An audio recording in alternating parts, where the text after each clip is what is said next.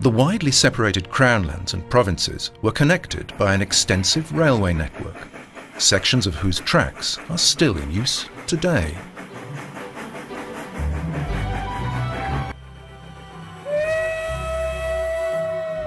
And these mountain railways, based on the Semmering prototype, were now realized not only within the monarchy area, but also all over the world.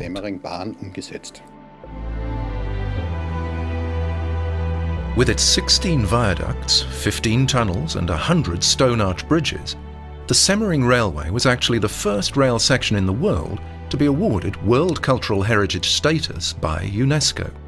Still draws an illustrious cohort of guests who ride in on the steam train in appropriate style.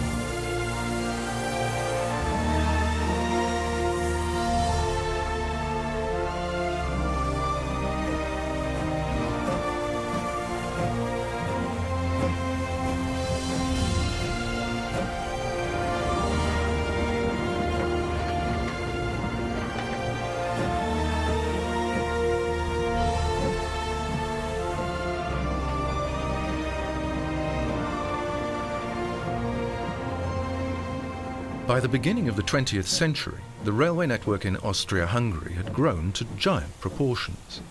More than 40,000 kilometers of track extended across this multi-ethnic state. But more projects were on the way.